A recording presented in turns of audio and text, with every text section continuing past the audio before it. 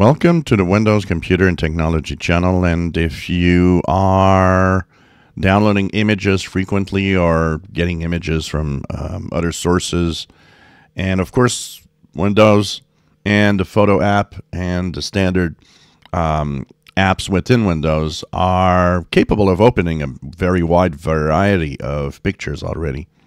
But there's a format that it doesn't support, and it's getting more and more popular, which is the JPEG XL. So this is a format that promises better web compatibility than the standard JPEG.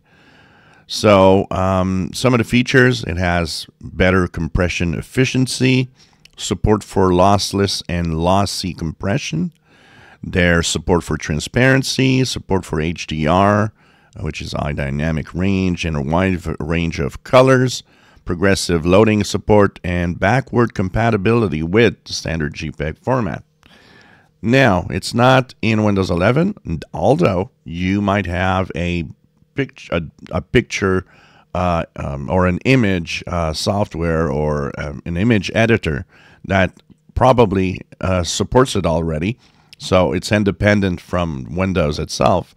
But having Windows, capable of dealing with this new format on its own is also a good idea. So if you want to add JPEG XL support within Windows 11, well, I'll share the link. You go to this page, which is the Microsoft Store page online, and you will just download JPEG XL image extension.